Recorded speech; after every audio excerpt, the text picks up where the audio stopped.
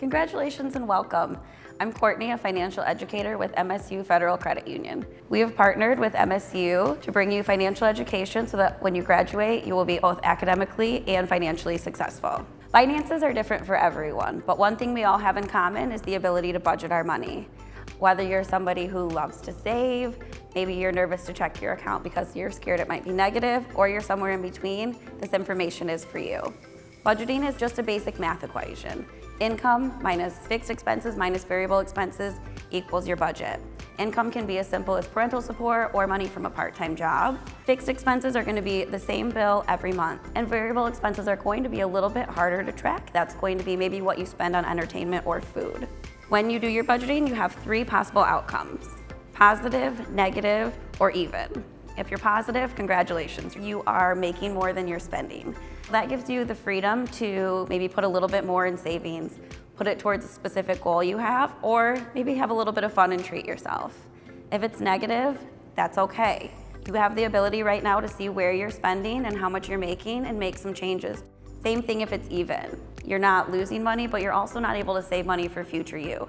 What changes can you make? The good thing is now you know and you have the ability to do so. As far as budgeting in college, it can be kind of hard to plan. That's why savings is going to be the biggest thing for you. Making sure that you have some money set aside can really help in those stressful situations to make sure that you can get the things you need, but also to set you up for fun. That savings is going to help get you to those steps and help you being prepared. If you're just starting budgeting and savings, it can be really helpful to set a SMART goal. It's going to be specific, measurable, attainable, realistic, and time-based. Instead of saying, I just want to travel next year, when do you want to take a trip? Where do you want to go? How much is it going to cost? And how much are you going to have to save per month? Maybe you don't have a specific savings goal, but you're just starting to budget.